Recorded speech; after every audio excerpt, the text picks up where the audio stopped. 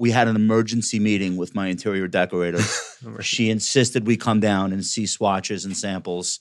Like this was like a DEF CON 2 situation. Yeah. So we did a night and we went to Louis Bossy. Yeah. Solid. That's good, right? Solid place, yeah. And then we went to the lobster one. What's that one? Chops Lobster Bar. Chops Lobster Bar. That is good. That's a solid I mean, both place. were good. Expensive.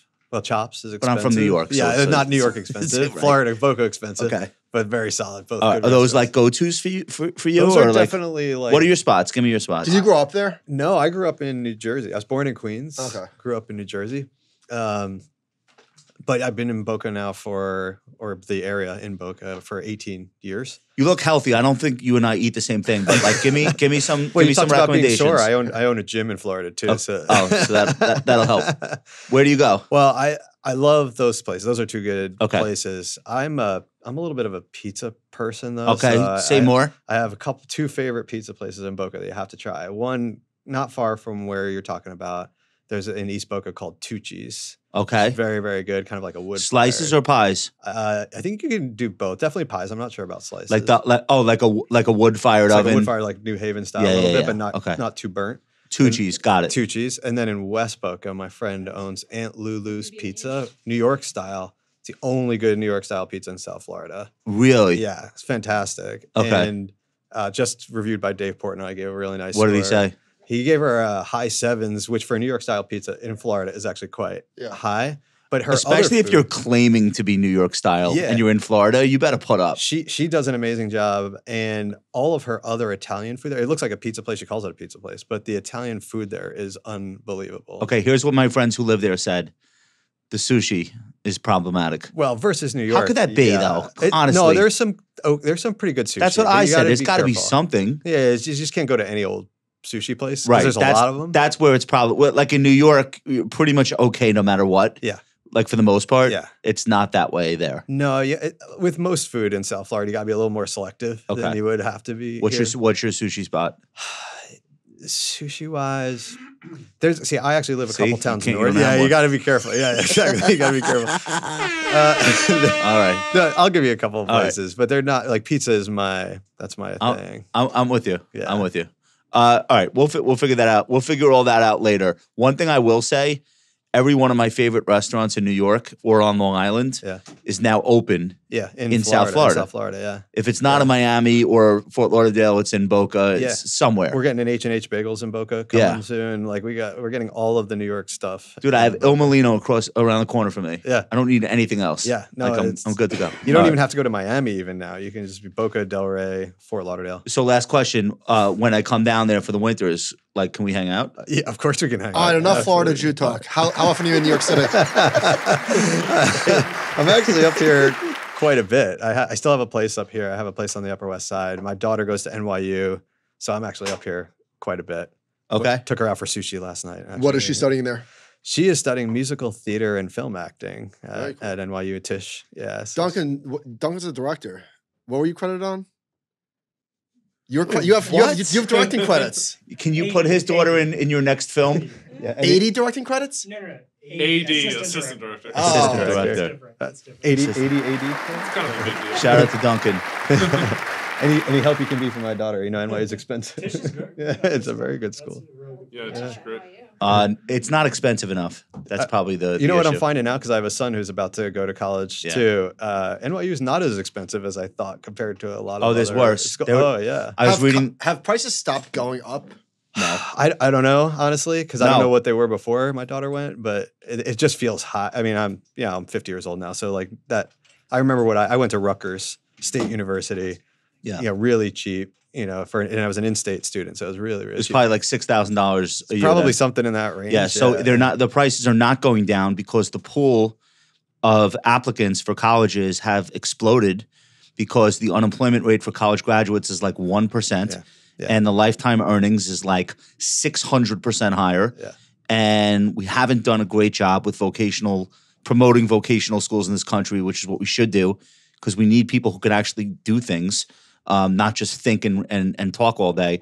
So the prices are higher than ever and only going in one direction. Yeah. And arguably, student loans have a really big role to play in those high prices. Yeah. it's like extra money. And so people are like, oh, so let's spend it here. It's not surprising that the federal loan level, that tuition often corresponds is to just tuition that. rising. Yeah, I went to the Harvard of Long Island. I spent $4,000. That's Queens College. Yeah.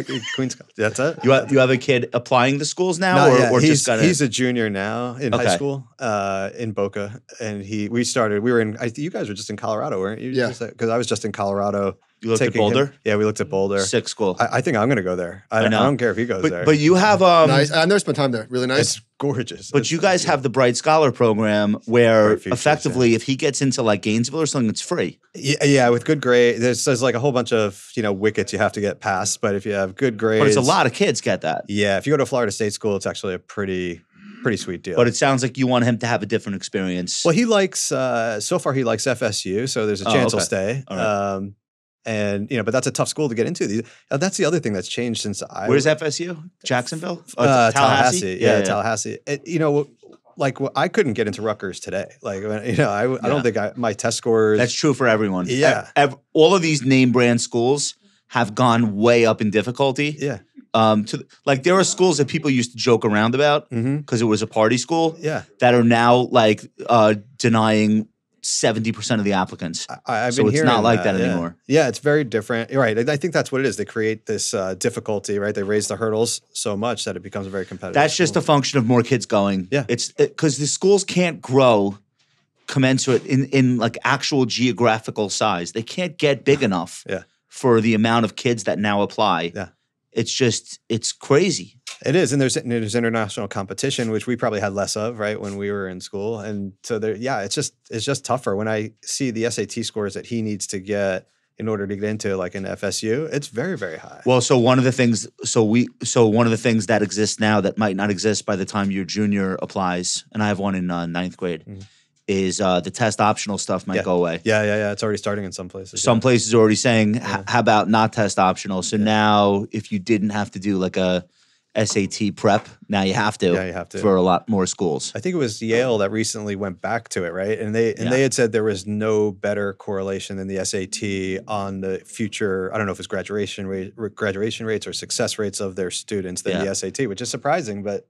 I'm surprised by that too, because I would have thought grades, like the consistency of 4 years worth of, not that doesn't matter, but I guess. I was surprised.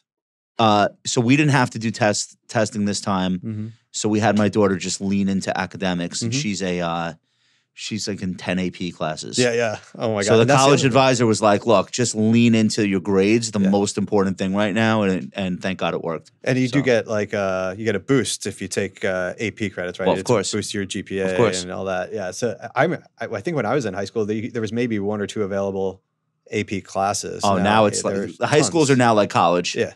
So it's a whole different. Now they have to choose their curriculum in ninth grade, and they basically have to decide what they want to major in when they're 14. It's pretty amazing. Yeah. All right. Thank God that wasn't my experience. I don't know if I would have made it. Hey, John, how we doing? All right. Hey, John, what episode is this? The Compound and Friends, episode 136.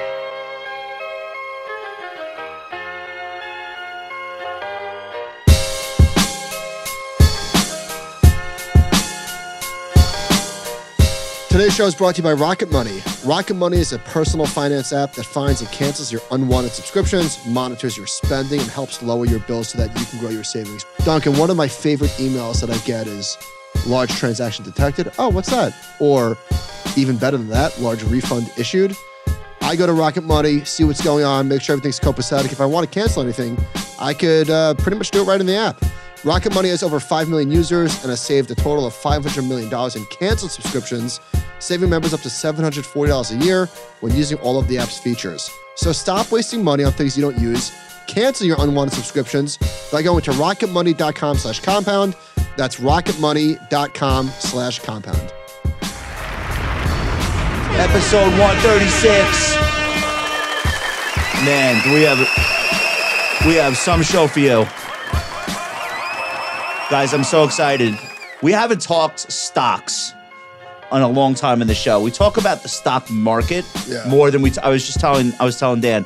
Ladies and gentlemen, our guest today on the Compound and Friends, Dan Davidowitz. Dan is the lead portfolio manager of Polen Capital's focused growth strategy. Polen Capital is a global asset manager running active, high conviction growth equity and high yield credit strategies for clients. Dan, welcome to the show. Thank you, James. Thank you for having me. We're so excited that you're here. I'm excited to be here. So, dude, you have a tan. You're in shape. Dude, I'm gonna look and feel like you 5 years from now. That's Florida. It's just Florida. I know That's that. what it is, yeah. No, I know, but it's a whole thing. People that go down there, then you see them again a year later. Yeah, they're like good. I didn't look this good when I worked in New York. You didn't. I know you're not even joking though, right? I'm not joking. Okay. You know what I did like 5 minutes ago?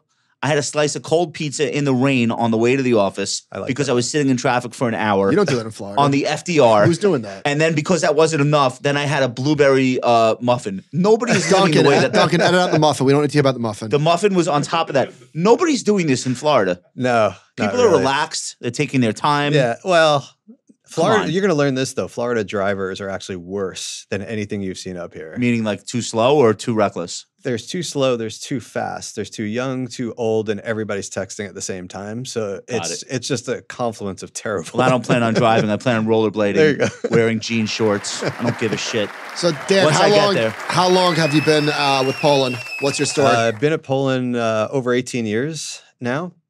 I originally, as I mentioned, I went to Rutgers University across the river. I was a public health major, believe it or not. I wanted to work in hospitals, hospital administration. But as I was working at Sloan Kettering Cancer Center right out of college, not too far from here. And this was during the tech bubble. And all of a sudden I started to get interested in stocks for all the wrong reasons. Yeah, all the wrong reasons. And so I ended up going back to school at night. I ended up getting my MBA at Baruch College right here in the city. And decided I was going to pivot into equity research. And I graduated in 1999. It was like, perfect, right? Yeah. And, but nobody wanted to hire me. I wasn't coming from NYU. I wasn't coming from Columbia. I didn't have any real relevant experience. So I ended up working, do you guys, I don't know if you're even old enough to know Value Line. Of course. You remember Value Line, the one-page tear sheets? Yeah. That's where I got my first job in the industry. That's how people did research. They went to the library and got the quarterly Value Line. Yep. Literally. Flip the pages, right? This is pre-internet shit. Yeah. It would match your green books over there if you want to put it over there. It's actually right down the street here, Value Line, like a couple blocks from here. And I worked there for a year, just really learning how to research companies. The funny thing, in hindsight, it was funny. At the time, it wasn't so funny, was I took a massive pay cut to go from a not-for-profit hospital to Value Line. But I needed to do it. I needed to restart my career. And so I learned how to research companies there. The wonderful thing about Value Line is with all their turnover, they have a ton of alumni too. So one of them hired me to work at a deep value investment firm in New Jersey, which is where I really kind of learned how to do research. And that was after the bubble burst? Yeah. So you guys probably killed it. Yeah. Well, they did well enough, but not great. And part of the problem was that this place that I went to, which no longer exists, it was just so deep value, like low PE, low price to book. Almost. Was this Stratton Oakmont? No.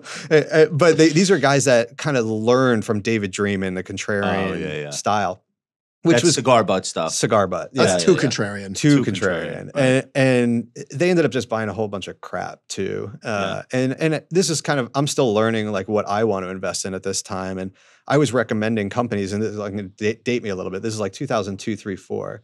And I'm recommending like Harley Davidson, United Health, which at the time were high quality growth compounders. But they had a PE of 12, so they were wildly expensive. Too high, right? Yeah. It's like the market's only 15 or 12. You can't have a 15 multiple, right?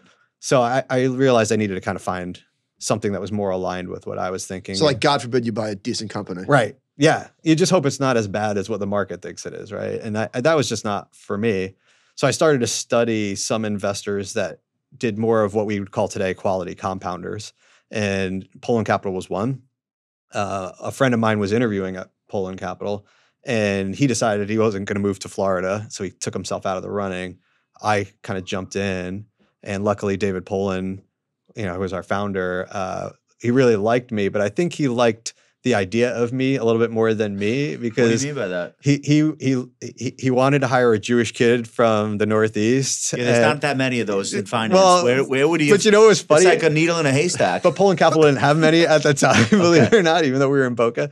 And he loved Value Line. So the fact that I worked at Value Line, he was like, "Oh my gosh, So you checked a few boxes. I checked some boxes, yeah. Okay. Not a lot of analysts can make the jump from researching companies to portfolio management. Yeah. Did you know you wanted that to happen in your career, and how did that opportunity first arise? I wasn't sure. Well, I wasn't really sure, I guess. I knew I loved research. Okay. And when I was working at that other firm in New Jersey, it didn't seem like a big leap because most of the researchers were portfolio managers. I was one of the few that was just a researcher. Okay.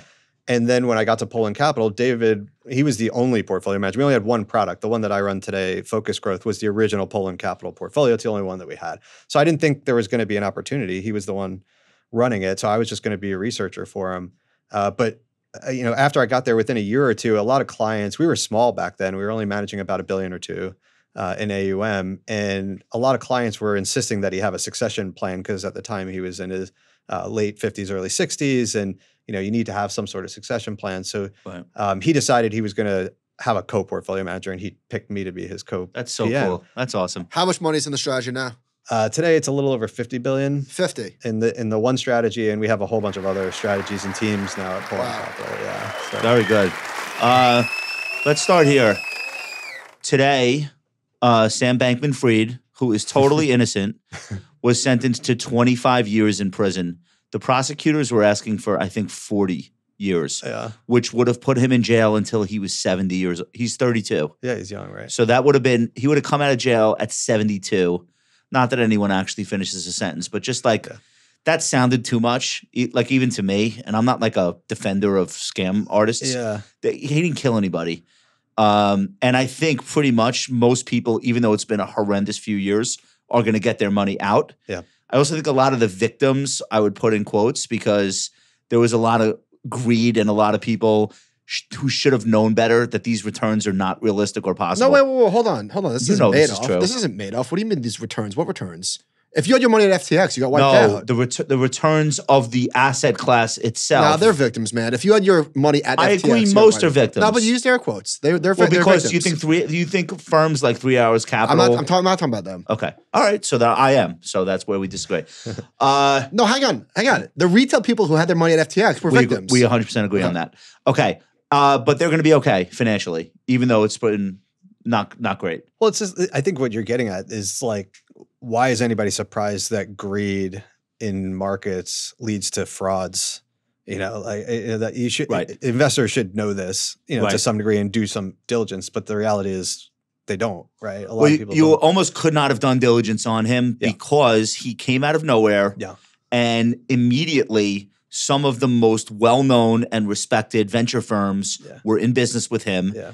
And then he was naming stadiums, and then he had Tom Brady. And it's like, what? So a retail person is supposed to look behind the veil and find something that none of these other people found? No way. No. It's crazy. No, and they're right. These are proof points, right? You get somebody Social with proof. Social proof. You get legitimate backers, and you start to put your name on things. People think you're a substantial. If it's good enough for 100%. Tom Brady. Yeah, I mean, look, not that Tom Brady should be the extent of someone's due diligence, but it's not just Tom Brady. It's like huge private equity firms and venture firms. But the social proof for the average investor is that too, though. Even Tom Brady, it's like, well, you assume Tom Brady's people did research, right? 100%. You assume he's got caretakers that are doing it. Meanwhile, he played golf with the kid and they wrote him a check. Anyway, he got what he deserved. You think so? 25 years? What, you think it's too harsh? I think he's going to do 12. The guy from WorldCom did like half a sentence. What was it, Bernie Evers? So, throw this chart up, John. Madoff? Oh, you're talking about Bernie Evers from WorldCom. Yeah. The president, Jeffrey Skilling from Enron, did 14 years. Wait, this is everyone's. Oh, is that the Sam Waxel? Remember that one? Elizabeth Holmes, she was doing some pretty bad shit. She got 11 years. She got 11 years. We don't know if she'll serve. Right. These are the sentences.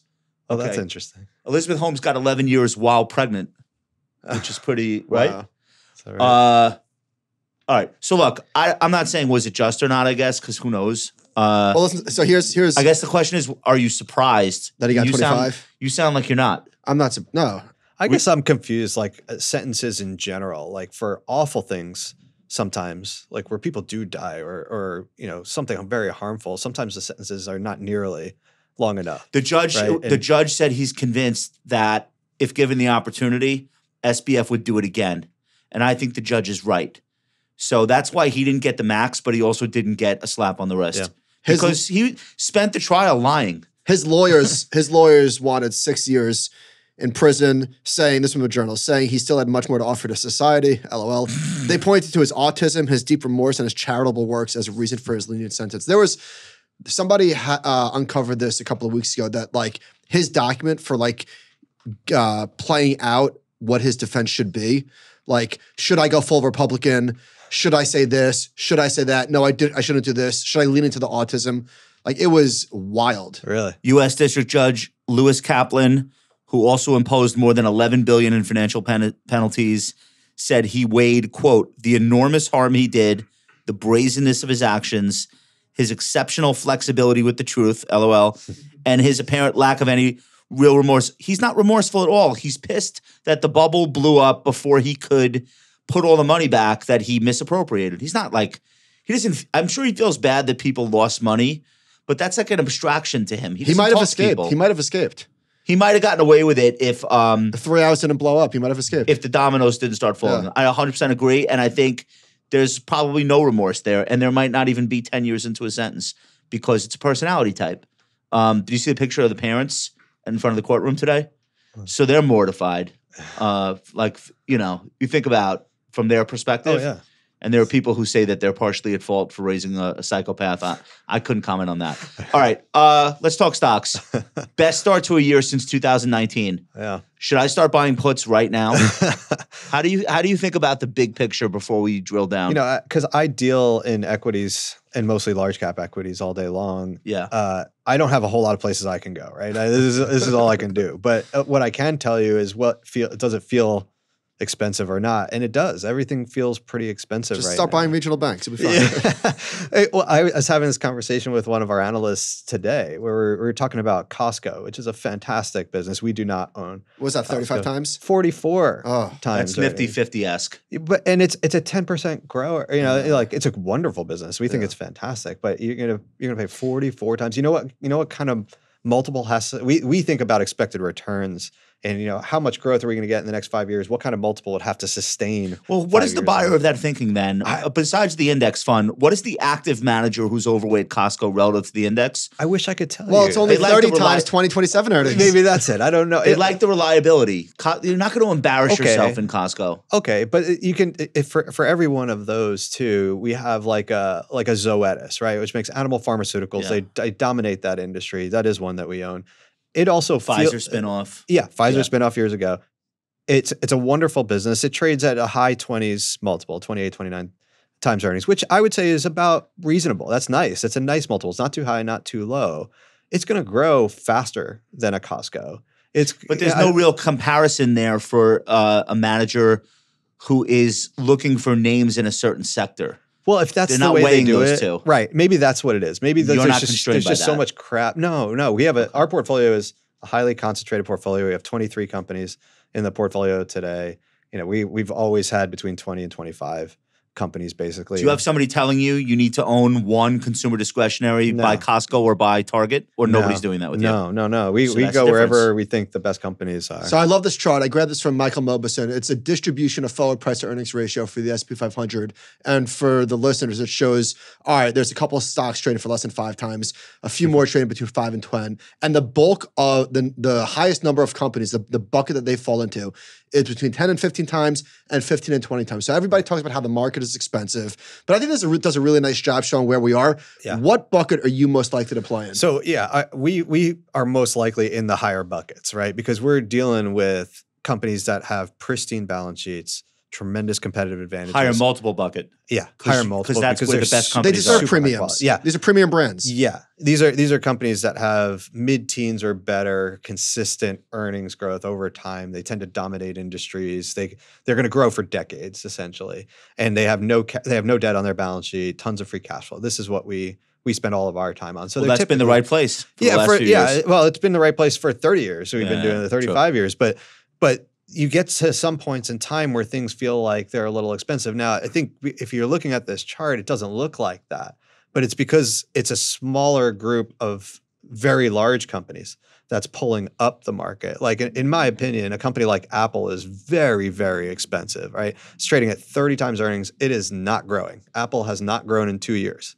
Yeah, right? we're going to do that later in the show. But I feel like just looking at this bucket, I'm a little bit surprised. I guess I would have expected it to be more of a skew to the right. Well, first it's the S&P 500, right? So it is a pretty broad universe. If you look at it on a cap weighted basis, it would be a lot more skewed to the right.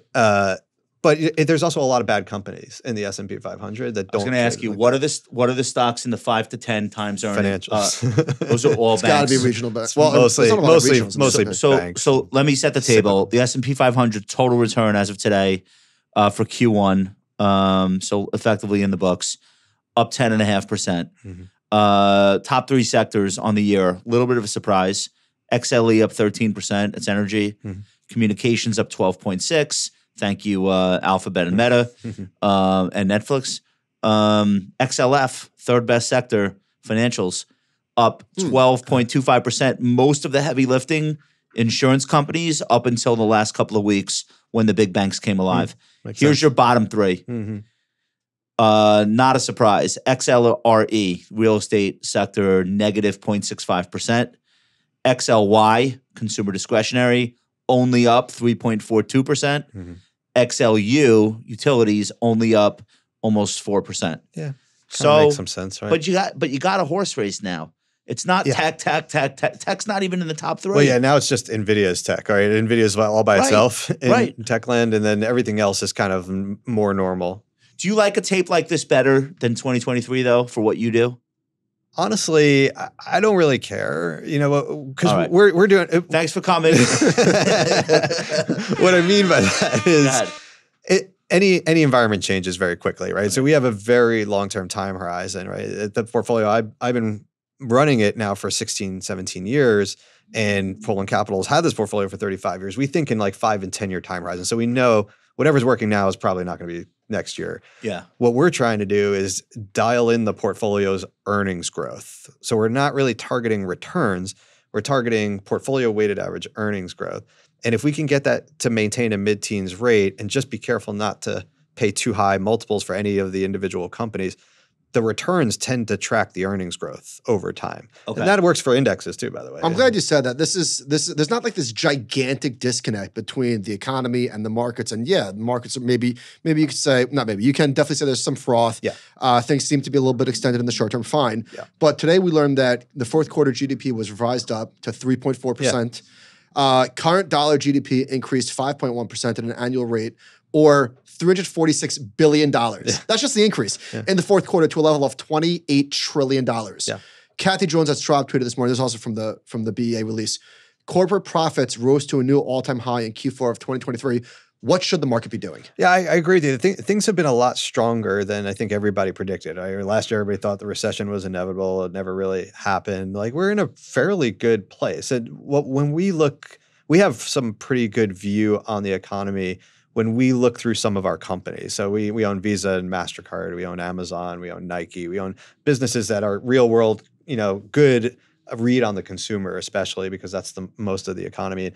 All of them are saying, relatively strong, right? Visa and MasterCard spending, you can see it quite clearly. Even though it's slowing a little bit, it's still pretty good growth. I mean, doesn't this look sort of like the stock market? It's a chart of the U.S. corporate profits. Yeah.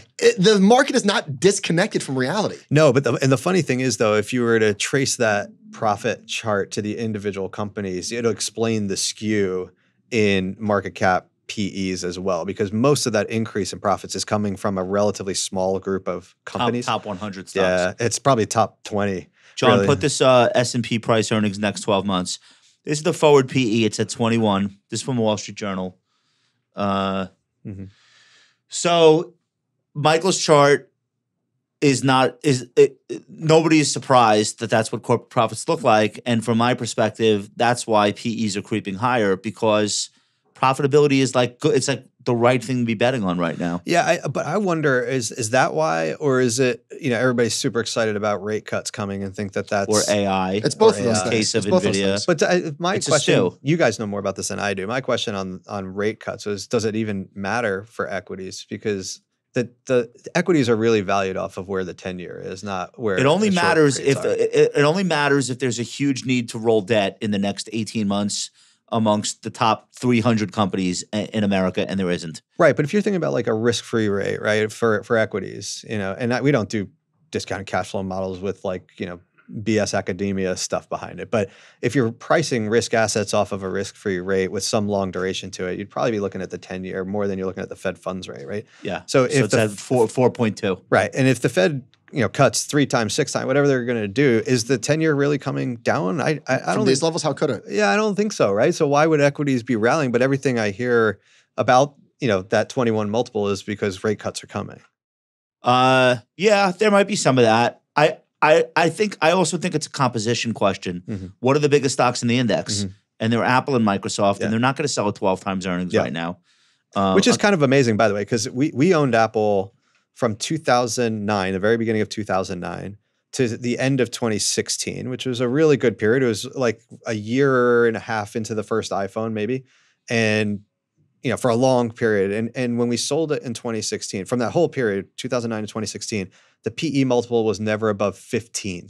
You also had to hold it through the death of Steve Jobs, which a lot of people were not willing to do. It was a hardware company. That's how it was valued. Because everybody thought eventually, right, someone would compete with Well, them. they said, look, the magic man is gone. Yeah. Now what? Yeah. The COO is in charge? Yeah. And you're going to bet on visionary technology? Right. Wrong. Which, by the way, they still have never brought any visionary technology since then, but it doesn't seem to matter. No problem. But now the company's not in market cap. Right. But now the company's not growing and it's trading at 30 times earnings. So it's hard for me to explain that. I don't really have a good view on why that is, other than it's considered now like almost like a utility, almost a consumer staple. I was going to say luxury goods. Yeah. But is it considered luxury? Yes. You think? Well, here's a test. Mm-hmm. What kind of phone do you have? An iPhone. Okay. Yeah. What if I told you here's $1,000?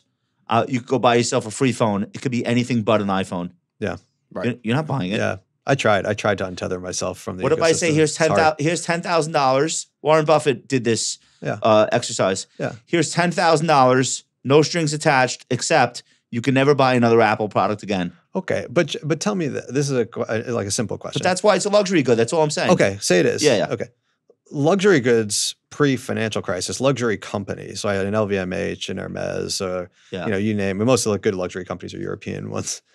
They didn't trade at these multiples pre-financial crisis. They weren't as powerful as they are now. They didn't have a 30% rake on everything on the App Store. Okay, but Apple's not growing, even with that rake, even with Google paying them $18 billion a year and growing to be the default search engine. So LVMH was selling to a potential customer base of maybe globally 5 million people. Right. It's a smaller base. And now it's 1 billion people. Yeah. There's an emerging middle class in places like Singapore and South Korea. They didn't exist. So arguably, LVMH's TAM has absolutely exploded in the last 25 years. Sure. Which means the multiple that you would pay for a luxury goods retailer 25 years ago is not relevant to how big these companies are today. Okay, I buy That's that. all I would say. I buy that. But if you look at an LVMH, they still have wide open addressable market opportunity. Apple does not. True. Vision Pro? Yeah. What if everybody wants to wear a watch on both wrists? Do you know, by the way, years ago, today this is obviously still true, but even years ago, if you looked outside the iPhone, Mac, iPad, Apple Watch, AirPods, each one of those by themselves would be a Fortune 500 company. Wild. Like that's how, but none of them move the needle inside of Apple. So just getting back to the state of just things in general and how the economy and market are entangled. Yeah. This morning, we got news. Las Vegas Strip gambling revenue rose 12.4% year over year. That doesn't happen if things aren't pretty okay. Yeah, it's like the last place you spend money. Yeah, no, I think you're right. We are seeing that overall spending is still very, very strong. We are starting to see consumers make some choices, though. It's not broadly strong anymore. Like you can see that people. Nike caught a shrapnel. Yeah. So we are seeing a little bit of concern on, actually it's on the lower price footwear. So footwear below $100. We're seeing consumers are a little bit stretched. If there's not something really new or highly discounted, they're not buying it.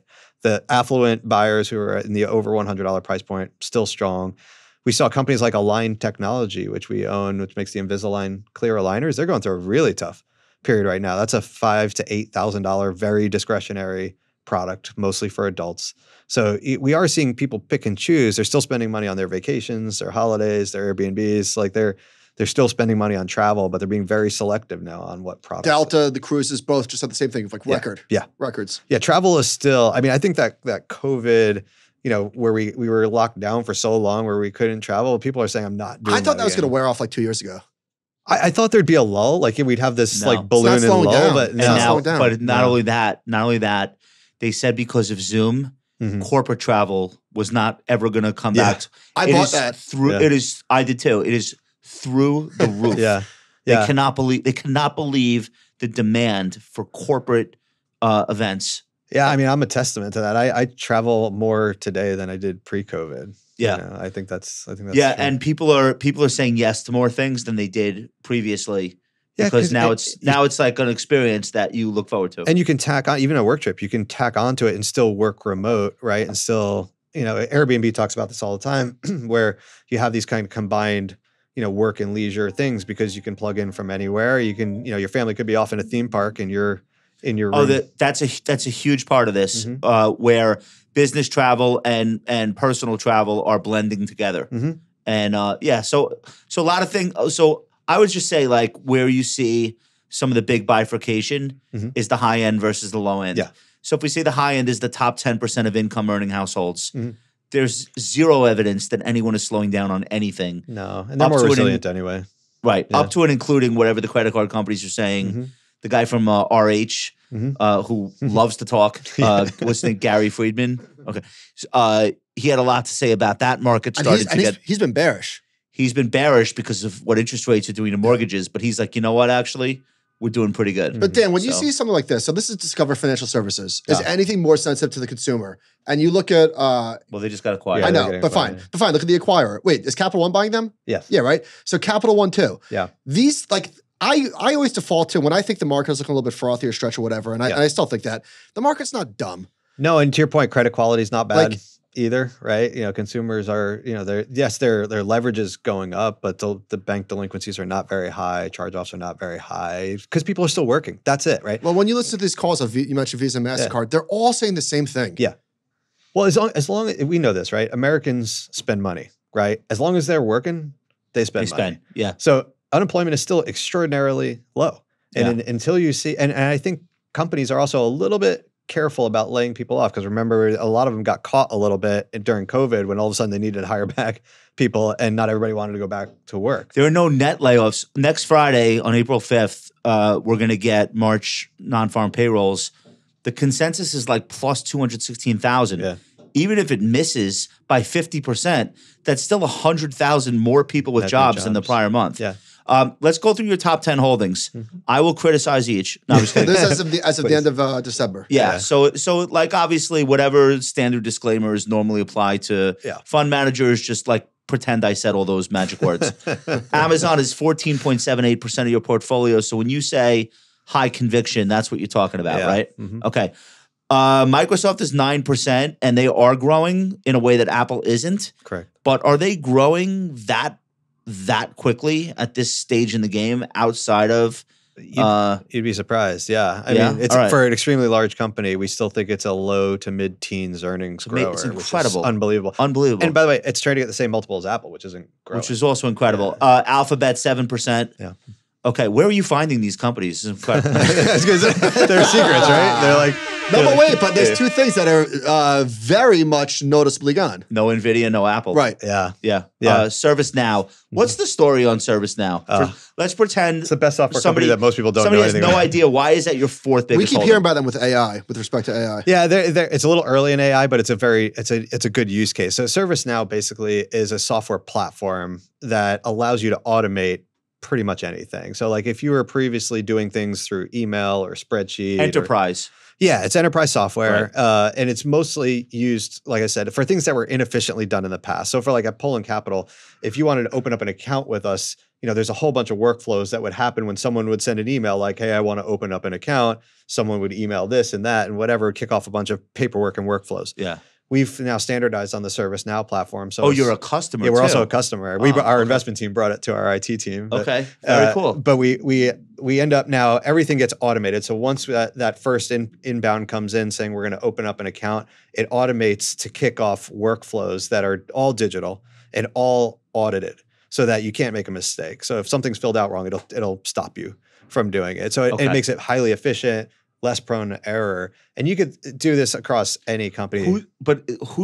Whose business did they take coming on the scene and getting as big as they?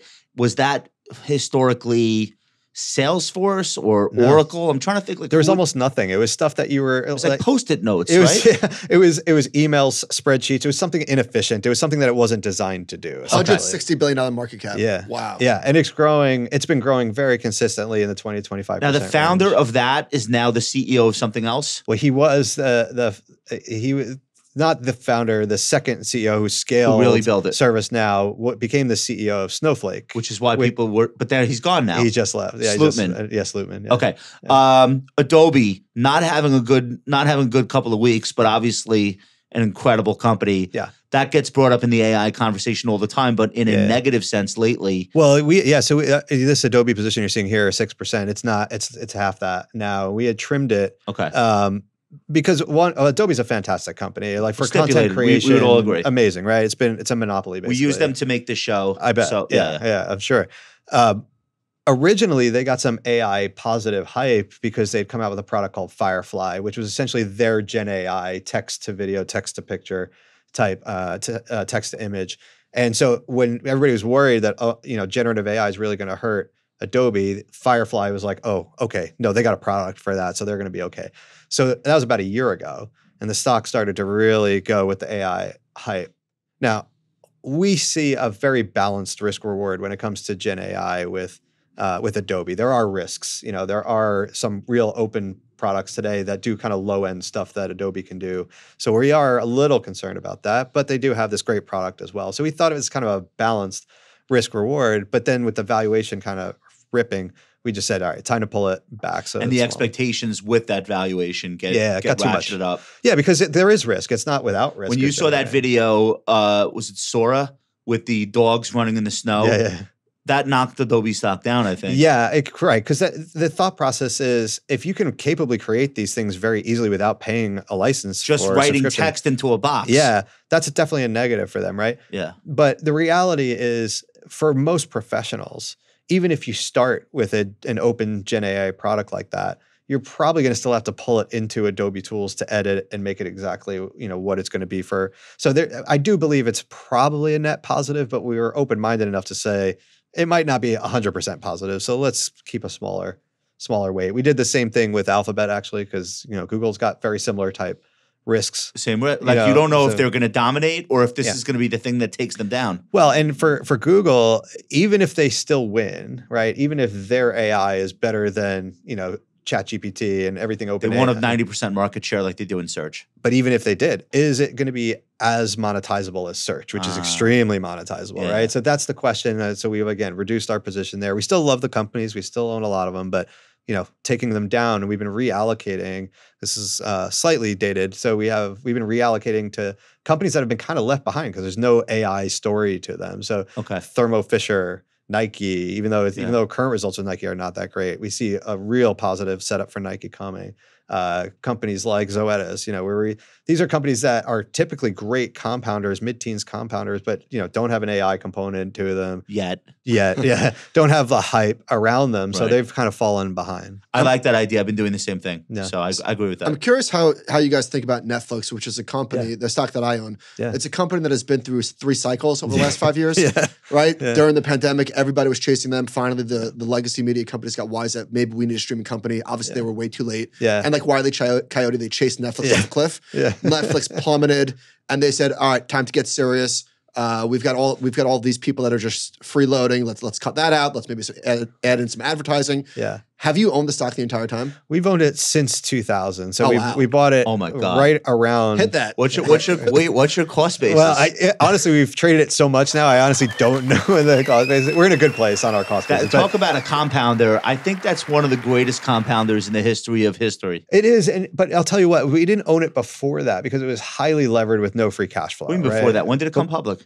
It came public, 10 years before that. When it was shipping DVDs. Well, no. Even the streaming, when they started to build their own stream. Remember, they were first before they had DVDs, and then after DVDs, it was streaming of other people's content. They weren't creating their own. They content. did a licensing deal with Disney, and Disney arguably built Netflix by accident. Correct. Yeah, they were just distributing anybody else's content. They were the only streamer that had Winnie the Pooh.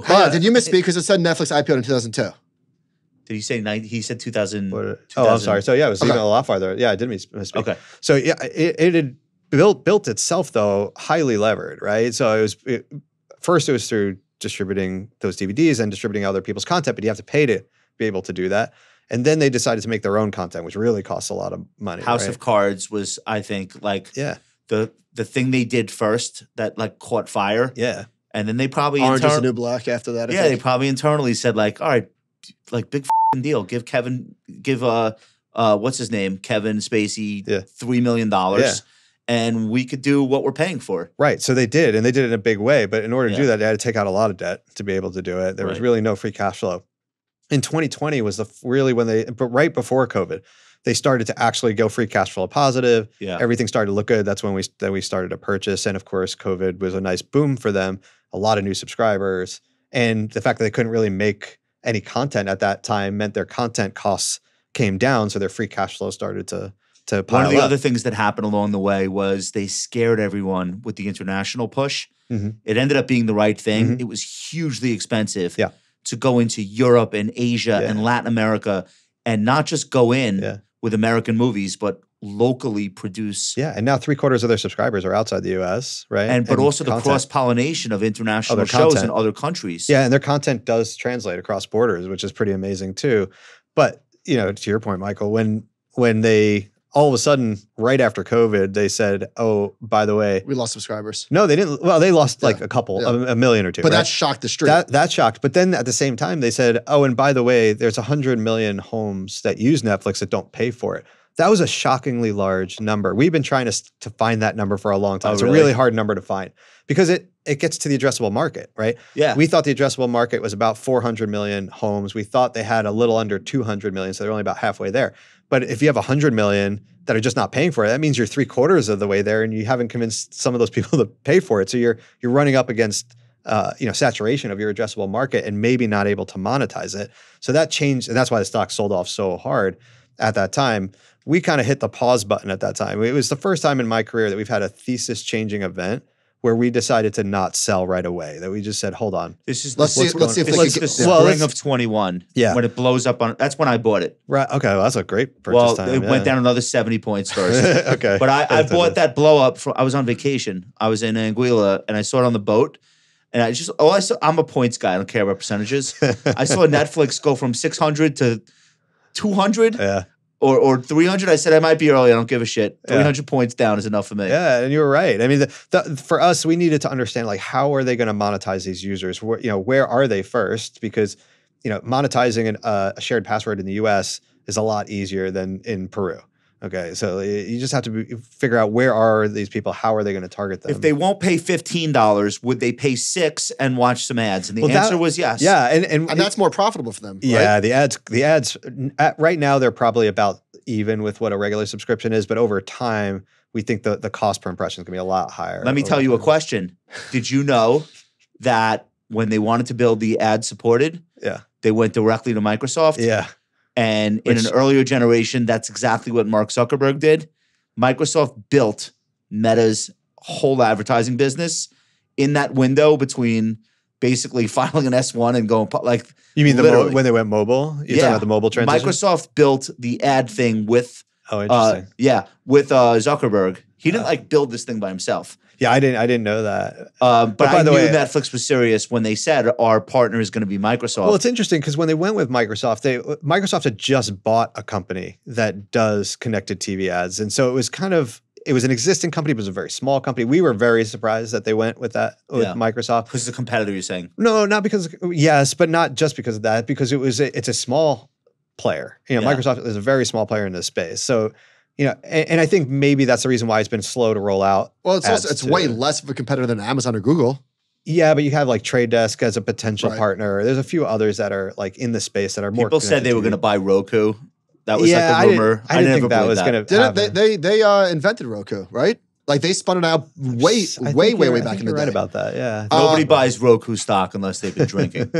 So Netflix has obviously been incredibly. The turnaround has been incredible. Yeah, but you think the low hanging fruit may already have been picked on password sharing efforts. Yeah. So I'm curious. So my opinion, and I'm literally making this up, is that this could be $1 trillion company. I don't know how long it takes to get there. Could be. But they're complete. I mean, obviously they're the winner, and they're completely the only profitable one. They're cable. Yeah. It's like mutual funds and ETFs, right? It's only going in one direction. Yeah. The Jake Paul fight's going to be huge. I just think there's a lot more runway ahead of them. You guys trimmed your position. Why? Yeah, really only on valuation. So we had added to it down at that point when we finished our due diligence on how they were going to monetize those shared passwords. We felt very positive. In fact, at the time, we felt that they were going to quintuple their free cash flow just from monetizing 30% of shared passwords, that they'd be able to increase their free cash flow 5-fold. And that's exactly what happened, even though they didn't actually monetize a third of it yet. They've probably only done about 15%. But the market has gotten smart on this. Like the market finally gets it. But, back at that time, we doubled our position when it was trading at 17, 18 times earnings, similar to the time that you were adding to it or buying it. And now when we trimmed it, it was about 36, 37 times earnings. So it's not that all the fruit has been picked. It's just the low-hanging fruit. I have this theory. I hate myself that I'm not in it right now. I have this theory that there's like a rights offering for, the NBA comes up again. Oh, you think and there's 20 different companies pretending to be competing, and then Netflix comes in off from the top rope with a crazy number. I hope you're wrong about that. Wait a minute. And the stock rallies on that news. If it does, I'm out entirely. Because think of the signal, but think of the signaling that would be. I don't know. If they outbid YouTube, right? Well, it would just say that they're the gorilla, but I don't think it would say how serious they are about live content and sports. But I like how disciplined they're being on live sports. I really do. I mean, they've really only done F1. The Raw deal was pretty huge. Yeah. I mean, but relative to the size of like NBA, NFL. I think the Raw deal was bigger in what it signals than in terms of the dollar amount. But they can't get the NBA. Yes. They can't get NBA, NFL. They could get Monday night. They could get. Yeah, they could do what Amazon's doing. Yeah. Nobody's getting all of either. You have to just think about the risk reward of those things, because they're generating a lot of good free cash flow right now by not doing those things, by blocking and tackling, by just having great content where you always want to come back and see what's new and what's different. Getting sports doesn't necessarily mean you have to do. So is Turner choking on the NBA deals, or is that keeping them afloat? I don't know, because I haven't looked at the economics of the deal for them individually. But I just think those big deals, those tent poles, are just not necessarily. Can we go back to this chart? Yeah. All right. John, average large cap mutual fund is 672 basis points underweight the Magnificent Seven. This is as of the end of 2023. I assume it's still somewhat accurate. I kind of wish NVIDIA and Tesla were stripped out of this, because I feel like explain what we're looking at. All right, so can I just give you my opinions on the Mag 7, because I get asked about this like every meeting that I do, because we don't own half of them. Tesla, NVIDIA, Apple. Right. It's such bullshit. Okay, so like the idea of what is grouping them, naming them. We had this with what did they call them before? Fangs. Yeah. And then it was Fan Mag. Yeah. Why are those because seven? I'll give you the answer. Because they are tech. They might not all be in the tech sector. They are tech giants with historically tech-enabled, let's say anyway. Huge revenue growth, huge profit margins. Hugely popular. Famous people running them. That's amazing stock prices. Okay. That's why. I hear you. But when I look at those 7 companies, what I see are companies with entirely different business models. Agreed. That are in entirely different industries. Sometimes. That have wildly different growth rates, wildly different profitability, and wildly different valuations. So to me, they don't go together at all. If you wanted to talk about, other fast-growing companies that are like that, why is Eli Lilly not up there? Eli Lilly's obesity drug is going to be larger than NVIDIA's GPU business at some point. So like, why is Lilly not in that group? Wait, you think so? Yeah, I do. We can get to that if you want. But, Lilly might go into that group. But I'm just saying, like, these arbitrary, groupings that then ETFs are created. No, you're right. Eli will never be lumped in with this group. No, it just won't be. No. Dan, what if we say what all 7 of them have in common? Yeah. Is that they are the biggest winners as a result of cloud computing. Because that's really the driver of all the earnings here. It's Azure, it's Amazon Web Services. Well, 3 of those companies I would say yes to. Maybe Tesla is the odd man out, but NVIDIA, there is no NVIDIA if there's not a cloud. Apple, yeah, I mean, you could, I guess tangentially, there's a cloud of something related to them, but like, cloud services, yes, Google, Microsoft, Amazon, right? They have like these platforms that's the driver of the earnings. Yeah. Okay. Yeah. For those 3 companies, those are well, Google, not really, but for Microsoft. All right, so 2 out of 7 is not bad. yeah. But Duncan, edit all this shit out. Hey, Polen Capital's, all of our infrastructure is on the cloud. Can we get lumped in with that? Mag 8, Mag 9. All right, I like it. No, but my point is, it's these artificial creations, which is a market thing, right? We all know that these things get created by somebody. It's good news stories and whatever. But the point of it is, if you're looking to invest smartly in individual securities, you really have to look at each one individually, not as a group, right? Which is obvious. I agree. But when we look at them, we see completely different investment theses behind them and wildly different potential returns. Last thing on the Netflix thing before we move off of streaming. Yesterday, Paramount was cut to junk by S&P. Stock didn't move, which I thought was kind of interesting. Maybe it tells you where sentiment is on that one. It's event-driven at this point. Yeah, I don't know that company that well, obviously, but I would say it's probably that people weren't surprised that it. Well, exactly. But do you think the other streamers at this point could do anything? In other words, if you had, you do on Netflix. If Warner Brothers and Paramount or whoever did something, would that impact your thesis at all? At the moment, probably not. But I think what they all could do is figure out how not to be all things to all people, right? I think Netflix is the only one that's kind of surfed out far enough that they can kind of be all things to all people. Amazon can kind of do it because it's part of their prime offerings, right? And they have MGM now. Right. Apple seems to be sort of going into the Apple historical is literally fiction doing, thing. but Apple's literally doing nothing. They're doing nothing. They're literally like spending money, have a very small subscriber base. Like they're really not doing it. Do you understand? They just spent $300 million on a World War II show. Yeah. If let's assume somebody loves it and watches 8 episodes of that, what do you watch after? Right. Manhunt. No, honestly, there is nothing there. It's fucking crazy how little they're doing. But it's also kind of funny because you end up with like a Ted Lasso with Apple, which is that was a hit. huge event, and then nothing. Nothing. Stay tuned for Ted Lasso season 3 in 2 years. And maybe it's again because Apple's so big that even having a Netflix-sized business inside of it is just not needed. I think what they thought, this is my guess, and I think Amazon to some extent, I think their idea was we're going to do just enough content that people are aware that we exist, but we're really going to be a portal to Max, to this service, to that service, and we're going to be like the central experience to everyone's apps. The problem is they don't have Netflix in there. Right. So you can't be the portal if you don't have the biggest channel. And that's part of the like imagine paying for cable, but like you can't get ESPN. Yeah. Nobody would do that. Yeah, I think streaming is interesting to your point, Michael. I think that everybody realizes now that it's really, really expensive to do it right, and Netflix is the only one who. And by the way, Netflix almost went bankrupt a few times along the way. Like it wasn't like a sure thing they were going to win when they were going on this spending spree. And I think right now, where investors really want profitability from companies, it's hard for anybody to do what Netflix has already done, and so they're all starting to pull back on that. Disney's pulling back on it. They're basically saying, all right, we need to get profitable. Disney had stopped giving any content to Netflix, and now they're relicensing some of their not Disney Pixar content, but some of their other content now back to Netflix. They all want to be profitable, so they all have to kind of figure out their niche. And probably the end game is it ends up being like the cable company. They put them all back together again. Yeah, it's so interesting that this is like one area where the macro really impacted these companies. Yeah, because the markets didn't care. Just grow, lose money. Who cares? Nobody was looking at it. Just grow your subscribers. That was it. They had activist investors telling them. Dan Loeb at Third Point told Disney, stop paying a dividend and triple down on streaming. Yeah. Like it is very rare that you will have activist investors tell a company to return less capital to shareholders. And that was the right advice at the time. Yeah. And it made sense. It made sense at the time. Yeah. And he knows what he's talking about. He brought Sony back from the dead, basically. Yeah. as an activist. You know, Disney's got some incredible assets, but they also have a lot of crap in there too. Can we do Amazon? So this is one of the last of the companies to get back to the 2021 high of that group. It's almost there. I'm long Amazon. Same. Yeah. I just look at this company as invincible. I don't know why. I think so too, but invincible. But now with I don't know why. I think you know why. I mean, it's got 3 amazing businesses in one. But you know what my thesis was? Yeah.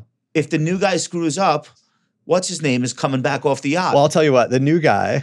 Yeah, right. Jassy. Yeah, Andy Jassy, who's not a new guy. He's been at the company for a long time, and he's by the way the guy who built AWS. He was the guy who built AWS. So he's the boss. He's legit, right? Yeah.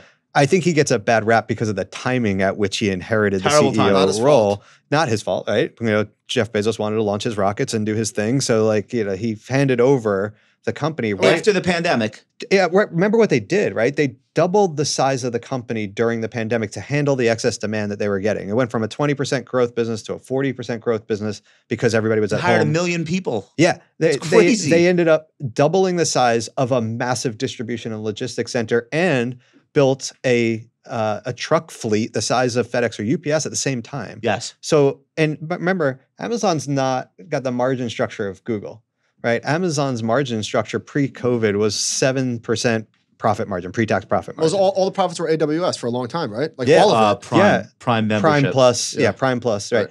Now, when they decided to double everything, right, to handle all the excess demand, but then all of a sudden the world reopens and people start going back to stores, their growth went from 20 to 40 to 0.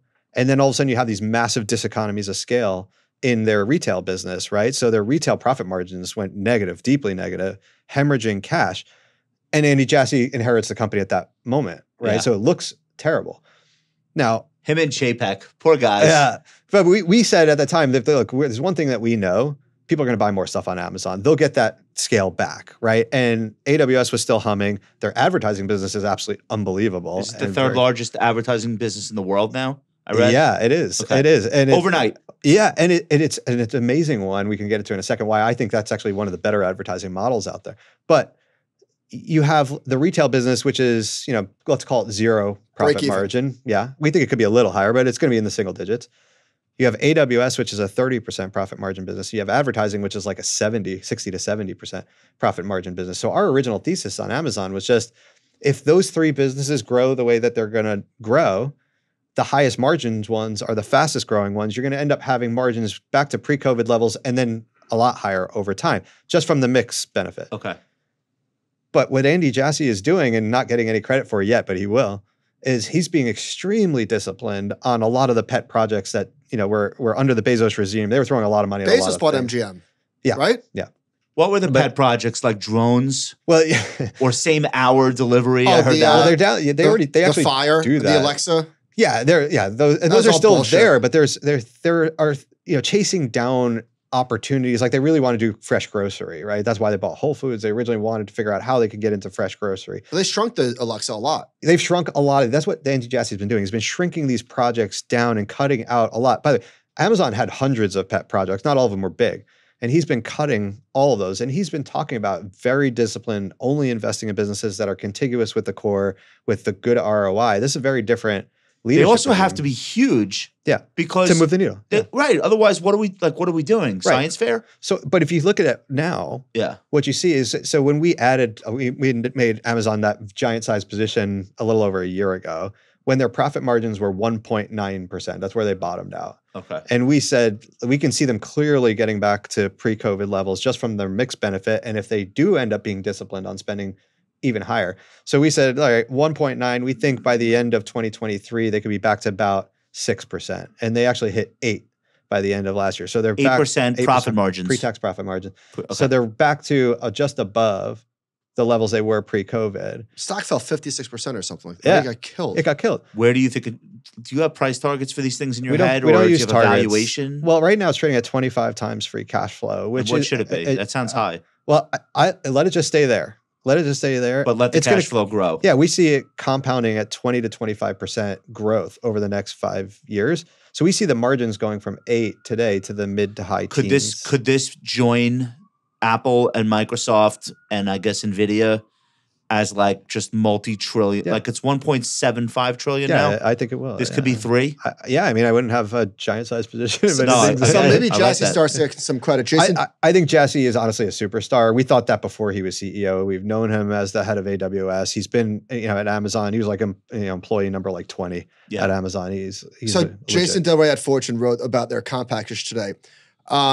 So they're not giving a lot of cash bonuses because a lot of their comp is based in stock, and the stock is up 90% of the last year, which is great for them. Yeah. So Jason writes, the compensation update comes as Amazon leaders under Andy Jassy continue to look for ways to trim unnecessary costs and increase profitability while investing in growth areas such as generative AI.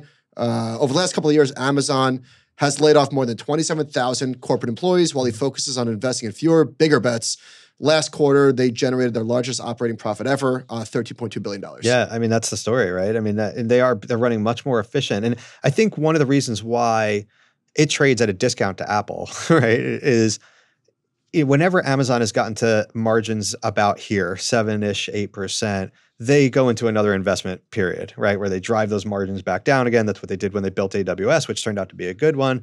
And people are just worried that they're going to just spend money on things like grocery or generative AI, quite frankly. Or generative AI, that's going to not get a return. They spent $2.75 billion into Anthropic recently. Right. So they are investing there, right? Yeah. But they're actually getting good leverage on their capital expenditures. Is it possible though for them to commit the gravest sin? Let's say the second gravest sin is to invest too much, but for a tech giant, the gravest sin is to invest too little and lose. Yeah, I don't think is that a risk? Yeah, I don't think so, because I think what Amazon is doing, they are spending a lot of money in generative AI right now, not just in Anthropic, but they're making chips. Yeah, they're buying GPUs, they're making their own chips. Yep. They're investing very heavily.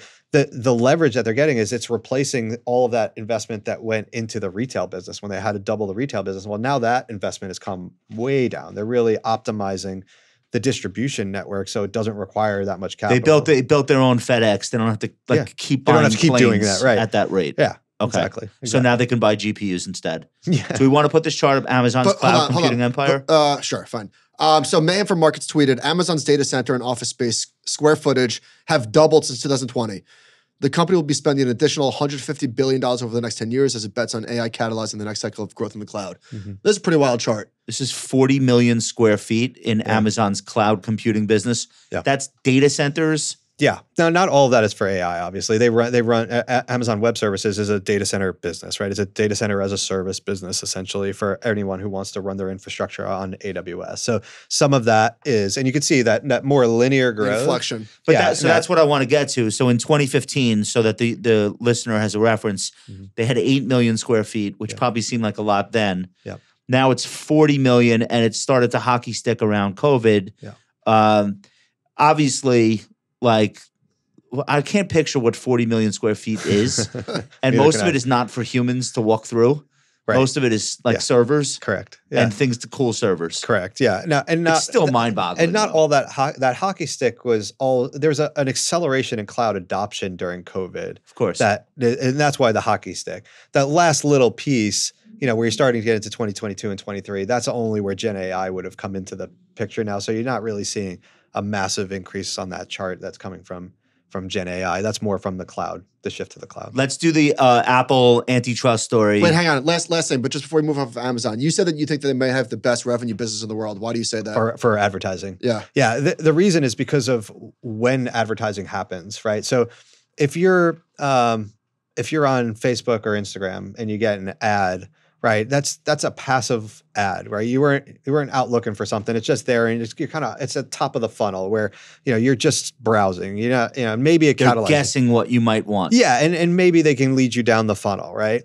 If you're doing a Google search, you're probably looking for something. You may have some intent to buy, so you're getting now more narrowly down the funnel.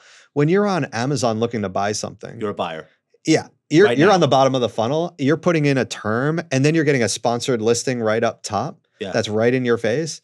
That is a very monetizable listing. You can get 15, 20, 30% take rates on those, especially if it's an undifferentiated product, right? If I need a new iPhone charger and there's 30 manufacturers easily that sell them on Amazon. You know what's so funny though? How do they make this decision? I search for flashlight. The first result is either Amazon Basics flashlight. Yeah. or a sponsored flashlight, Well, yeah. which one is more profitable for them to sell? They might not even know. That's a good question. It probably depends on the product, but I bet the sponsored one is. You probably, think sponsored one is more No, profitable than their own They shit? will tell you that it's equal, right? Yeah, Amazon will say it's the same. They'll say that in court. I'm guessing that, especially if it's a very undifferentiated product, I bet the sponsored. All right, one I is want to better. ask you about the Apple antitrust thing because I think this is a very big story for the second half of this year. Apple's been kind of able to get around things that we've been surprised at. Like, with this antitrust ruling, one of the things that they highlighted was not allowing third-party digital wallets in Apple Pay. So PayPal being, probably the most obvious, Venmo, Cash App not being And they allowed. have crushed PayPal as a result. Yeah, exactly. So Yeah. you can't tap and pay with PayPal on an iPhone. You just can't. And we've been surprised that they've been able to do that without any problem. In the EU, the Digital Markets Act already prevented this, and Apple's already opened up the NFC chip in Europe for other digital wallets. How is it that no American technology company can operate freely in China except Apple? We haven't figured out exactly why Apple has this kind of You think they vaunted operate position. freely in China?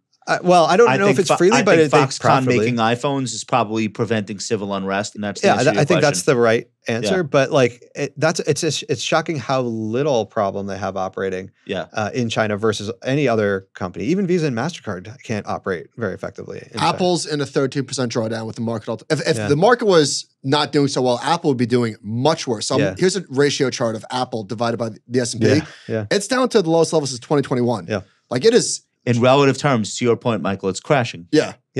It's partly because, Apple has come down a little bit. The market's still going up. It's had its best start to the year, right? So it's a little bit both coming toward each other. But I think Apple was just way too When hundreds of billions of dollars come out of the market cap of a stock like Apple, that accrues to the benefit of NVIDIA or something else similar. For sure. Right. That money's not going into a money market. No, probably not. Probably not. I don't think so, but I don't know for sure. Okay. So you think that this might be the one that gets them, though? Like this might be the one. I don't know. They've been invincible. I don't think the antitrust in and of itself is enough. First of all, it's too slow moving, right? So like anything that comes from the FTC, the Justice Department, you're talking about years before anything actually happens. And so I don't think that's going to be the thing.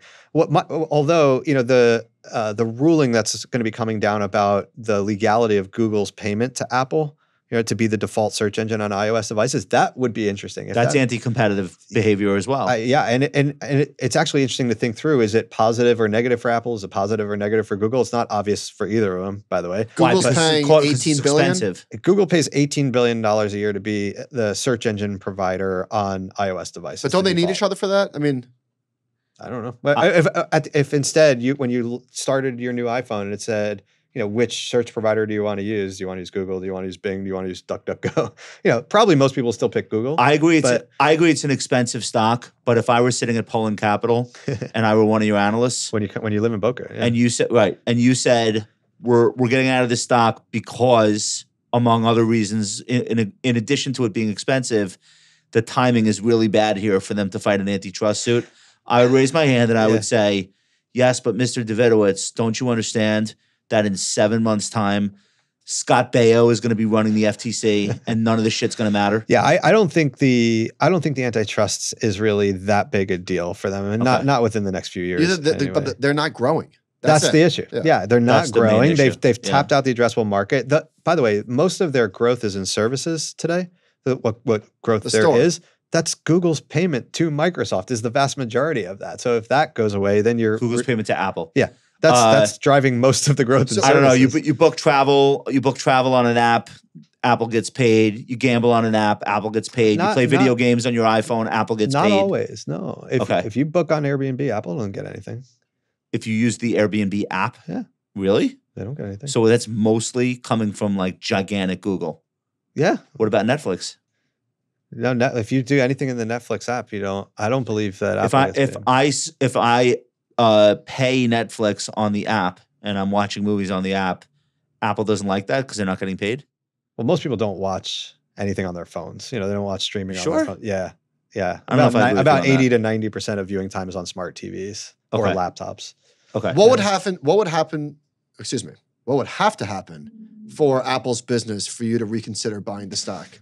I think if Is it like the stock price or the business fundamentals? it's kind of both. They're always both together, right? Billion-dollar share buyback. Well, they do buy back hundreds of billions of dollars. Yeah, no, it has to be some reason why we can see some growth and an acceptable valuation. Like those are things that we need. Like we need companies to be able to grow their earnings at least a double-digit rate because we don't have to. Nobody says we have to own Apple. So will they ever get back there to mid-teens? No, probably not. I mean, how could they? If there's something amazing that allows them to grow revenue again.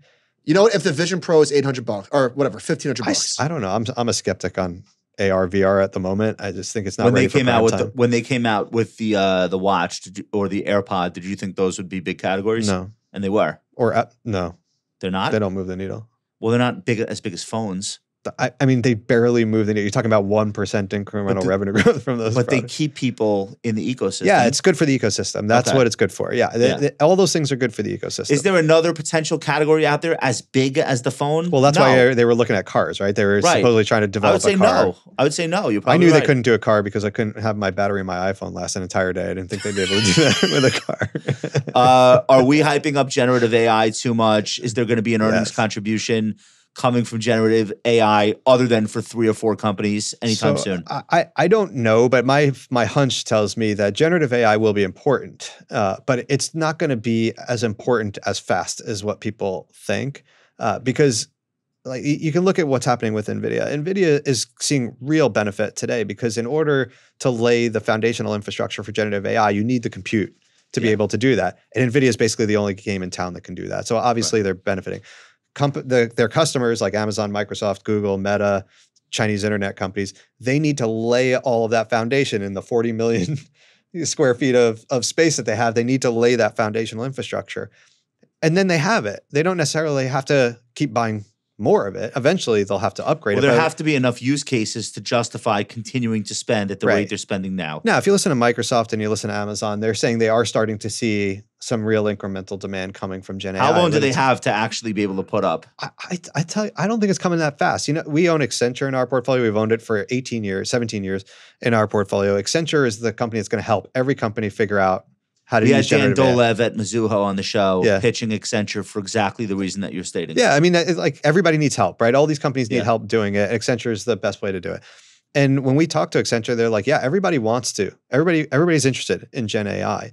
But the reality is half of their customers, which are large, very large companies and governments, don't even have their data organized properly yet.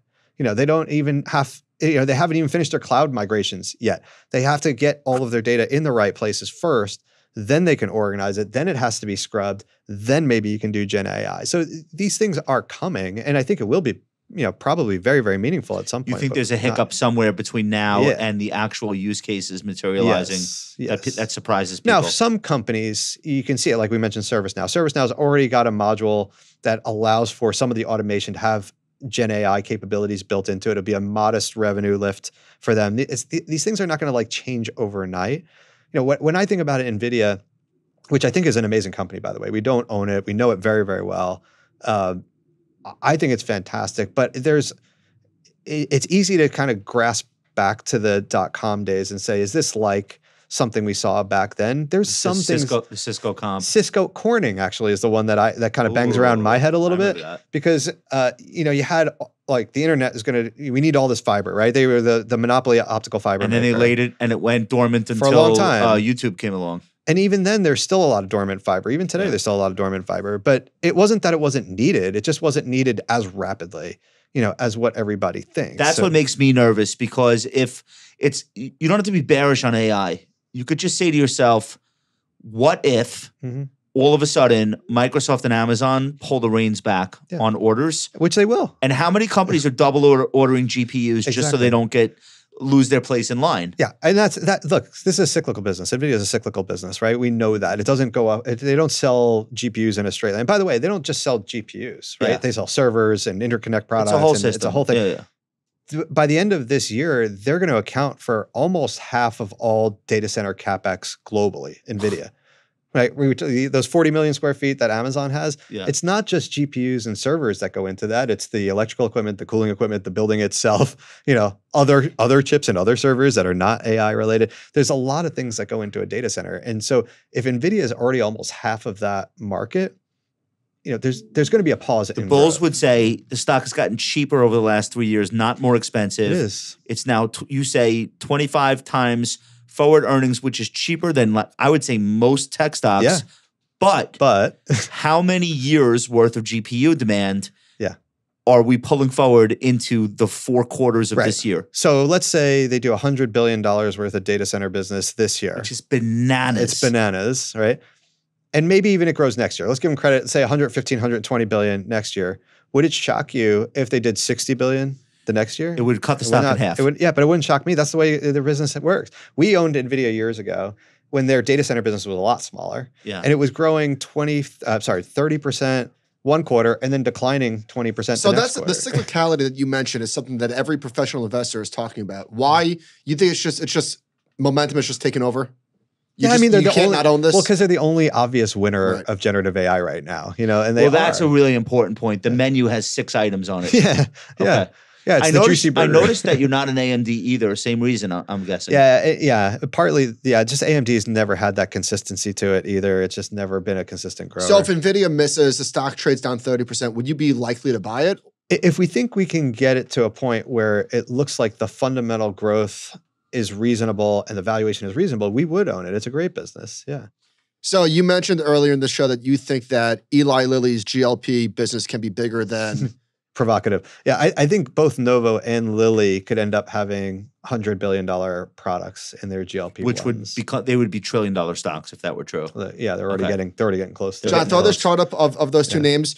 So Eli Lilly a year ago was... Is this a year? Yeah. Oh my God, it's a year. Yeah. Eli Lilly was $300 billion a year ago, and it's $750 today. Novo was a little bit larger, and it's $580. Yeah. So do you think that these stocks are out of control expensive? I don't think they're out of control. I think they're reasonable for the growth because it's going to be similar to the demand for GPUs. It's just going to be on a more linear path. And sustainable. It should be more sustainable. Now, of course, these are drugs that have patent lives to them, so you have to think beyond. I was going to say this will be more competitive than GPUs. It will be, but they're so far ahead. Like the next GLP-1s coming to the market are coming in about 2 to 3 years, and they already look inferior to the ones. Novo is Wegovy? Yeah, Wegovy and Ozempic. Ozempic, both the same company? Yeah. And then Mounjaro is Lilly? And Zepbound, yeah. And Zepbound's the new hot one. Yeah. Well, yeah. So they're basically the same. I take all 4 just in case. I don't. Just double down. How are these things priced? Belt and suspended. They're pretty expensive. There's actually, there was an interesting study that came out today saying it only costs about $5 to make I saw that tweet. Wegovy today. Now first of all, that's probably not exactly right, but the cost is low. Like all you have to look at is the gross margins for Novo. They have 85% gross margin. So it doesn't cost much to make the drugs. But the manufacturing cost of a drug is not the biggest cost. It's the R&D that goes into not just that drug, but all the failures too, right? Like the people keep thinking about, are they entitled to these kind of profits? Well, unless we want to figure out which drug candidates up front don't work, how are you going to get people to invest? Isn't it a double-edged sword where you say like, okay, Medicare and all these things should pay for the cost of these things? Okay, sure, but then you're inviting regulators into the... So like once you get the federal government paying, you also are going to have the federal government saying what it should cost. Right. Now, yes, absolutely. And this space is a little bit different because when you're talking about weight loss, Medicare is elderly population, right? When these drugs work, you don't just lose body fat, you lose muscle mass too. And so for elderly people, that's a problem, right? Stop pumping your gym.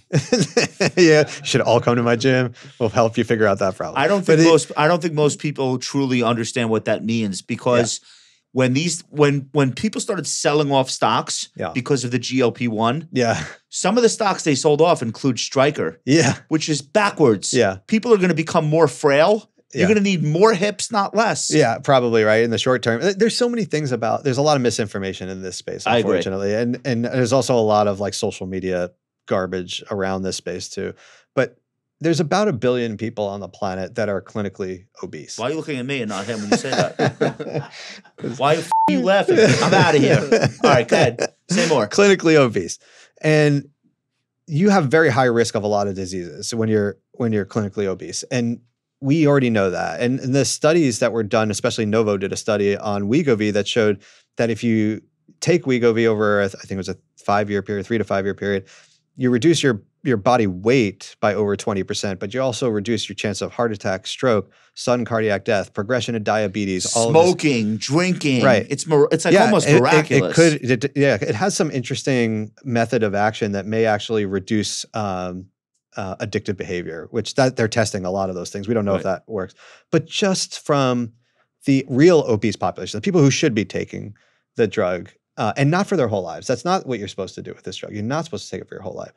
That is easily a $200 billion opportunity split between those two companies and maybe some others that come along. What if the real opportunity is the thing that doesn't exist yet, which is the thing you take after to not gain back 90% of the weight that you've lost? Well, I mean, this is truly a problem. Yeah, I mean, I think the problem is our healthcare system is not put together to be holistic, meaning you have the medical side, right? You have the drug, but you don't have the behavioral change, the nutrition, the fitness. Like it's all it should be a holistic program that you do. And right now it's you take the drug, it's kind of a blunt force, right? It's an injectable, self-injectable drug.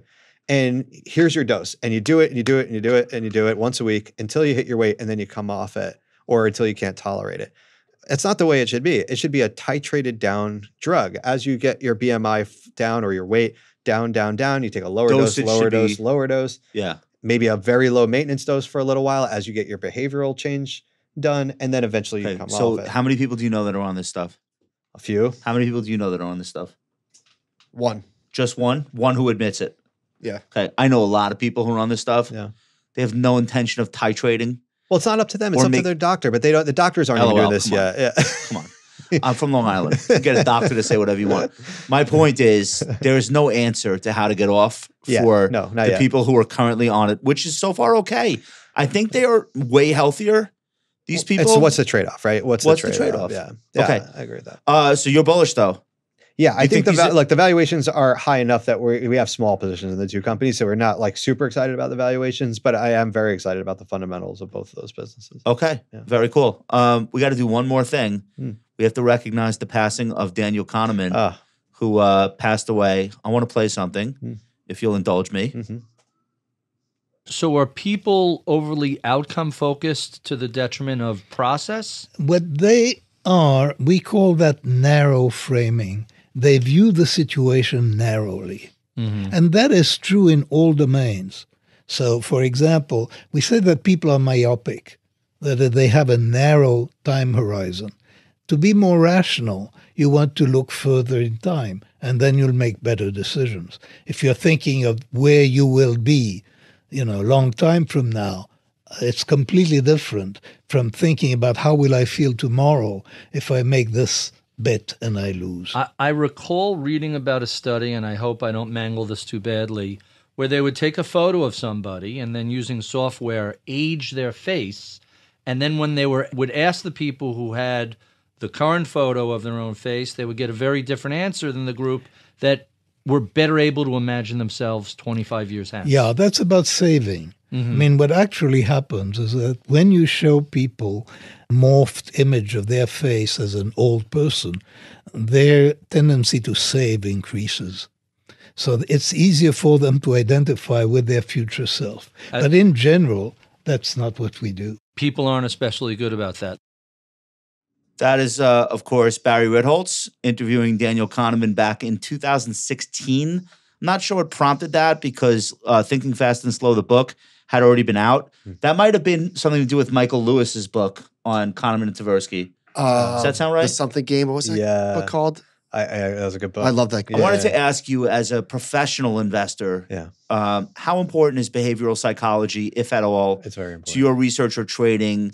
Is it something that you want to be studied up on so you can recognize some of your own cognitive issues? 100%. Okay, so 100%. Talk about that. Yeah, I have cognitive issues. The book is called The Undoing Project. What did you think it was called? The Something Game? I have no idea what you're talking about. I don't think I would have gotten that either. Did you say The Crying Game? I was thinking The Crying Game. well done. Kahneman and Tversky in a different sense. Yeah. So tell us about that aspect of being a professional investor. I think Dan Kahneman, by the way, has added more to our profession. I would put him on par with Warren Buffett as far as like the education that he's provided our industry, and even more broad, obviously, than that in just behavioral psychology in general. Our team is very, very versed on behavioral psychology. Kahneman is, kind of the guru. I think it's exactly what you just said. It's you want to stop yourself from making some of those very, very human, mistakes that we all do. And you never really stop making them. You just try to make fewer of them over time. I mean, or catch them sooner. Yeah, catch them a little earlier, undo them a little bit faster. The way we do it on our team also is we call each other's out. So if we notice in one another starting to fall prey to a behavioral bias. Your hindsight bias is showing. Yeah, exactly. Literally like that. How does that mechanism? You wouldn't do that over email where it could No, we would do it in a meeting. Like we train a lot on communication and how to be very candid with each other, but not piss each other off, and do it from a place of caring as opposed to. So what's the way to do that? You would say somebody wants to hold on to a stock. Yeah. You would say, Kahneman would refer to this as the endowment. Yeah. Something like that. Even a lighter touch. Yeah. Okay. Even a lighter touch, but something like that. Like, is When's it possible? When's the last time somebody called you on a behavioral thing? Oh, like all the time. No, but trying to think of a good one more recent. It's always recency bias. Well, the last time this happened. You have a coworker here. I could find that in 2 seconds, dude. Yeah. Well, she's from the public. She's from the PR firm. All right. Yeah, I don't know. I'll come up with one for you. But Michael and I do this to each other, but not about investing. Really, just more about how we talk to people. Yeah. And I'll check him, and he'll check me. Yeah. But that's important. Like, he'll call me up and say, "Hey, asshole, I really don't like what you just said to so and so about blank." Yeah. And 90% of the time he's wrong. But I think it's important that you have coworkers that will tell you. Yeah. When you're doing something that should be obvious but isn't. Well, and that's a Polen Capital thing too. We believe in radical candor, but if you've ever read the book Radical Candor, if you haven't, it's a wonderful book. It was written by a Dalio thing? No, but it's somewhat similar. But Dalio does it like a little more aggressively, I think. But she is this former Google employee, senior person at Google, who wrote this book about radical candor, and it's basically like you need to be very open and honest with your coworkers, but you can't just be a jerk about it. You have to really care about them. And they have to know that you really care about them. And then if you do, then you can be very open and honest with them, and they'll take the feedback on board. So the context has to be, this is not my enemy. Yeah. Like it has to start with this person respect. really cares about me, is not trying to undermine me, not trying to make me look bad, not trying to make me feel bad, but really wants me to succeed and is trying to help me. And if you can do that, that's fantastic. And there's a great, I don't know if you've ever read Adam Grant's books too. Adam Grant. I read originals. Okay. He has another book called Think Again. And it's basically how to not get yourself wedded to your ideas. And, so if they're wrong, you can change your mind. You don't like ego on them, right? And he talks about in that book about making a presentation about Kahneman. And he's talking about, I think he had disproved one of Kahneman's theories, which is, apostate. Unbelievable, right? Yeah. So he's at a conference and he's presenting, and he realizes as he's presenting it that Kahneman is actually sitting there in the audience, amazing. Right? And he's presenting it, and he's nervous, and Kahneman is smiling the whole time.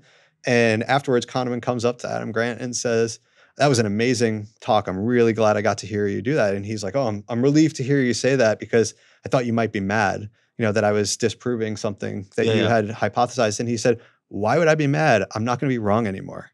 And I was like, think about how hard it is for anybody to just be cool with that. I think I saw him say this. I might have read it, but I think I saw him say this. I have no sunk costs. Yeah. So somebody asked him, how does he change his mind? And that's what he said. Isn't that amazing? Yeah. I mean, how many of us can say that? We have a couple of Kahneman quotes. Michael, do you want to read these? Sure. A reliable way to make people believe in falsehoods is frequent repetition, because familiarity is not easily distinguished from truth. Authoritarian institutions and marketers have always known this fact. That's a great one. Mm-hmm. One more. Nothing in life is as important as you think it is while you are thinking about it. What does that mean? I love that. Like, just chill out. Yeah. So when you're thinking about something, you're making it more important than it really is? Yeah. Everything he says is gold. Like, those are, and they apply to life. Those are not just investment. Anyway, Michael Lewis wrote the book, but The Undoing Project was amazing. Yeah. Also, Well, we don't need to go there. Okay. Don't leave us hanging. Where are we going? Let's just wrap it up. Hey, did you have fun on the show today? I loved it. It's so great. Thank you for having me. Will you come back? Of course. What are you doing tomorrow? I'm in Boca. Okay. Want to come back to Boca? Oh, man, go to Tucci's? I'm telling you, I will be there very soon. Okay, listen, this is so much fun for us. We really love talking about stocks with you, and I certainly hope we can do it again. I wanted to end the show the way we usually do, which is with a favorite. So we'll basically ask our guests if there's anything they're reading or listening to or watching or any exercise or whatever they're into. No, seriously, whatever you're into that you think the audience, dozens of people are listening to this right now. So whatever you think people should know more about. So sound off. What do you got? I was thinking about it. It's not one I just read, but I read, maybe a month ago. There's a book called Outlive by Peter Attia. Have you ever heard of Peter? No, I know Peter through Patrick O'Shaughnessy's. Yeah. I think I saw him do a live thing with Patrick. There you go. Okay. It's a wonderful book he says it's about longevity, but it's not about how to live longer. It's how to live healthier till you die, basically. So it's not so much about extending your life, but not having those years. Yeah. Not having those years of being very sick. And what I loved about the book was it's, very holistic about, nutrition, physical fitness, mental health, all of that. But what Peter Attia is very good at is when there's verifiable and reproducible fact, he will state it as that. But if it's stuff where there's a lot of confounding factors, which is a lot of nutrition, he will tell you vitamins. That. There's no straight answer on vitamins. But he'll say look, this is what the hypothesis is. This is how your body works. So this is what's plausibly true. And he'll separate out confounding factors. And as an investor, what I appreciate about that, because so much of what we look at, there's so many confounding factors. It's very, very hard to separate the noise from the signal. So I love a book that's about a topic that we all have a hard time separating the signal from the noise from, and him very clearly laying it out. Was there one specific thing that you learned from that book that you would not have otherwise known? Probably a lot. There was one. He talks a lot about nutrition, which I liked because that's always been the toughest part for me to get right and to really even know what I'm doing. But he talks about intermittent fasting, which I think a lot of us think is a very good thing. You limit your calorie intake in a window and all that. But what he was saying that I didn't know is your body can't metabolize that much protein in a very short period of time. So if you're my age, it sounds like a dare. No, I mean your body can take it in, but it's not going to use it very well. Okay. So it'll just flush it. So the idea that you need more than that window to consume the proper amount of protein, especially as you get older and you start to lose muscle mass, you need to have more and more protein intake. That was something I hadn't even thought about. Oh, so extend the window during which you're eating as you get older. Yeah, he had thought he was an advocate of fasting, intermittent fasting, and then he said he kind of turned around on it a little bit because he was thinking about, it takes a while. You can't really metabolize more than 30 or 40 grams of protein per hour. So you really need to kind of extend that window. So if you're going to have enough protein during the day, you're going to need more than 4 hours worth of eating time. Yeah. I mean, I'm sure you can figure out a way to do it. I know. Yeah. That's why I only fast in my sleep. Michael, do you have a favorite for us? I finally started watching Tokyo Vice. The season is done, right? Season is done? No.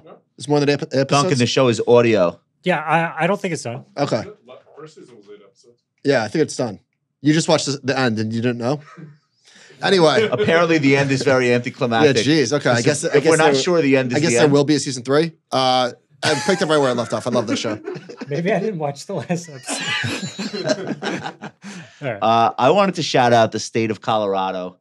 So Michael and I just spent 4 days there, and I had been there before, like Denver on business, but this time we got out into the big country. Yeah, it's beautiful. As Michael's, we were driving on the road. Michael kept saying, "This is some big country." And nobody knew what he meant. Big mountains. Yeah, big mountain country. Anyway, we just had an incredible time. The weather was not great, but it didn't matter. We visited this place called Garden of the Gods. Have you ever been there? No, I haven't been there. This is you like to hike? Yeah, I was just in Colorado the same time you were, I think. Okay, this is a good hike. It's like this 300 million year old rock formation that really looks as though it shouldn't be possible. There are things balanced on other things of wild dimensional variety, and it's like another planet. Neat. And it was really, really cool. And we had a great time. We met an owl. We met a falcon. True. Right? True story. Really? True, like real shit. The falcon grazed it was a handler holding the falcon so people could take selfies with it. So this kid was like, yo, take a picture with me and the Falcon. I'm like, which Falcon? Is Andre Rison here? He's like, no, just like, trust me, it'll be great. So we pose next to the Falcon, and then it lifts its wing, and it grazes my shoulder like this, and I run. I go, all right, I'm good with the bird. So, but I think that's why this is my favorite, because we did some stuff that I don't normally do. That's fun. As a New Yorker. So shout out to Colorado. And big shout out to Dan Davidowitz. Thank you so much for being part of the show. Thank you, gentlemen. I appreciate it. We had so much fun. I'll see you in Boca. I'll see you at El Molino. Or Trattoria. Which one do you like? Yeah, Trattoria is good too. Go back and forth? Yeah, all right, we'll do both. both. All right. Dan Davidowitz, ladies and gentlemen. Thank you. All right. Thanks to all the listeners. Thanks to all the subscribers, all the likers, all the commenters. Thanks for listening. We'll see you soon.